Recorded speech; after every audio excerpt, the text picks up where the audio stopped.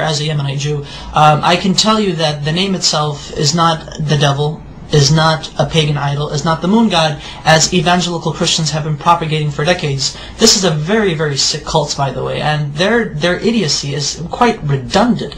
I mean, I can't even imagine if people would actually teach themselves these things and flatter themselves with these things, and at the same time claim to support Israel, when in actuality in Israel we say Allah, we say Yallah, we say these terms, these phrases are understandable to our understanding, that they are not in any way, shape or form to what they say, to what evangelical Christians say is basically the devil. No, we understand what the name Allah means, what it signifies. Take the dictionary of the Hebrew language. I take the dictionary and I actually took the name of God, which is, through etymology, is the three letters Aleph, Lamed, Vehe.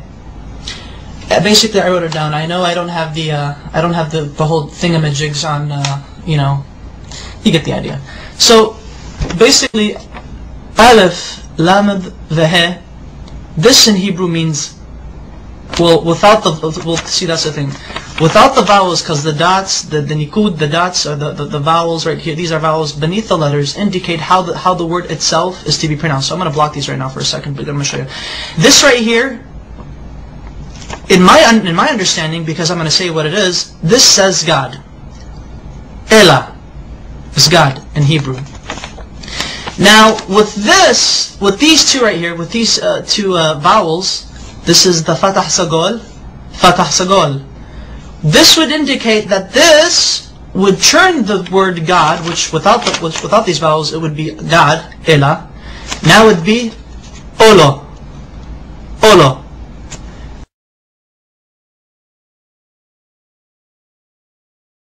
Olo means a curse, an oath, or a covenant. Christian evangelicals love to use this. They like to say, but you see, Allah, with these vowels, indicates that Allah is a curse. Therefore, the Muslims are worshipping an evil God who was a curse onto humanity. These evangelical Christians, they're nutcases, they're nutbags. And I took it upon myself further to actually see how they got this idea that Allah, the Arabic name of God, is a curse, and more recently is the devil. I don't know how they do it, but they do it. Allah is not the devil. God forbid. May God even forgive me for saying such horrible things. But here's the Hebrew version of the Arabic name Allah once it is written in Hebrew. The Arabic name Allah has 4 consonants because Hebrew is like Arabic. It's almost similar. Same alphabet, same thing, just different script. This is the Arabic name of God. This is how the script is. This is when it's connected, because Arabic is a cursive language. This is the connected form, but however it is 4 letters. 1, 2, 3, and 4. I'm going to have to baby you guys into this. Now this is the name of God, Allah, in Arabic, but broken up. So that way each letter is given its position. This is Aleph, this is Lam, this is Lam, this is Ha. So Allah. Okay. Now this right here, Allah in the Arabic script, this is how it would become rendered in the Hebrew rendition. That way, Allah in Hebrew would be Aleph, Lamed, Lamed, He. Okay. Now, how do we get this? Which this right here, this basically means cursed. And the only reason why this means is cursed because of these 2 vowels. There are 7 letters in the Hebrew language that look like this, that have these 3 consonants. There are 7 Hebrew words in the Hebrew language that have these 3 consonants, and they're both the same. How do Hebrew-speaking Jewish people or non-Jewish people know? How do they differentiate? How do they know when a curse means a curse and God means God? Because this right here, without the vowels, this literally means God. This right now, God. This says Elah, Elah. Now with the vowels, it means Olah, which means a curse. Look at this right here. I'm actually going to write down the proper Hebrew name of God with the correct pronunciation. This is how we know. This is how we could tell when God is God, and when the letter represents, or when the word is God, or when the word means curse. Okay. There we go. Notice the symbol, notice the vowels. This becomes A, and this dot right here, the holom, it becomes Alo. Alo. Olo, and Alo. Olo, Alo. Can you see the difference? This right here, though they have the exact same letters, Exact same letters. Everything is rendered the same thing. However, the use of vowels in the Hebrew language allows us to make distinctions between the understandings of what the words mean, what they imply. This may mean curse, but this at the same time may mean God. Okay, that's fine.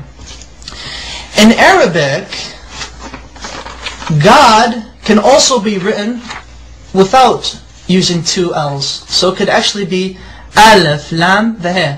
So, Ilah, which is the exact same thing as Allah.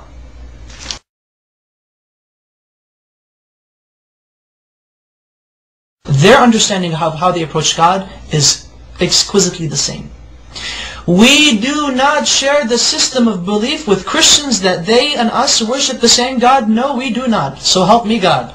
But Christian evangelicals do not worship the God of Israel. They do not worship the Islamic perspective of God. Maimonides, one of our greatest philosophers in Judaism, as well as a religious philosopher of Judaism, has quoted extensively in his beautiful Igeret Teiman, or the Epistle to Yemen, in which he was basically teaching and basically answering many questions brought forward to him. The Jews of Yemen asked, what is your position of Muslims? Are they considered idol worshippers? Are they considered paganists? And Maimonides said, the Muslims, the idolatry has been removed from their hearts. A Muslim does not know idolatry, he does not know paganism, he has no form of whatsoever of any grain left in his heart. Therefore it is permitted unto a Jew, when he enters a land where he cannot find a synagogue, that he is allowed to pray in a Muslim mosque. He's okay, it's fine, it's okay. Hey, I can go to a Muslim mosque and pray if I have to, if I can't find a shul. However, Maimonides says, be careful. If a Jew enters a land where there is no mosque or a synagogue, then he is forbidden to enter a Christian church if there is one. Do not pray in a Christian church.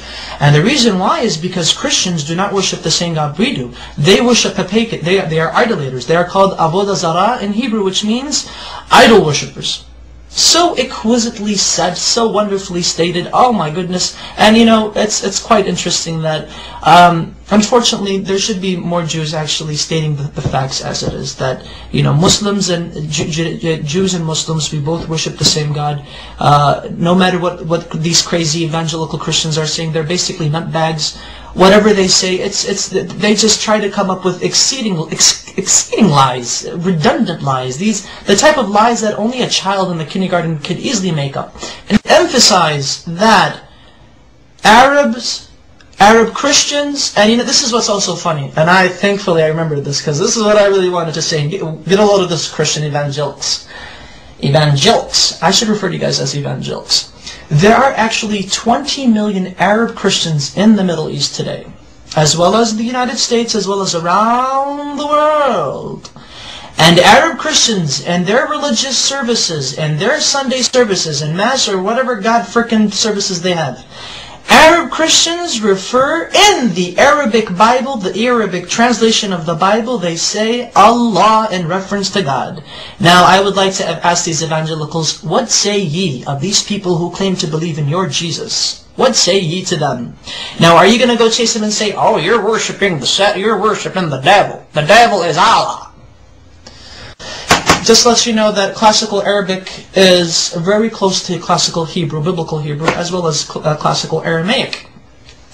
They all tend to agree, they all agree in unison that Allah, Hashem, Allah are, through etymology, which is the study of the root of words, have come to unanimous agreement that Allah is the perfect Arabic name of God, that it cannot be made into a male. Through its perfection, it cannot be made into a male gender nor a female gender.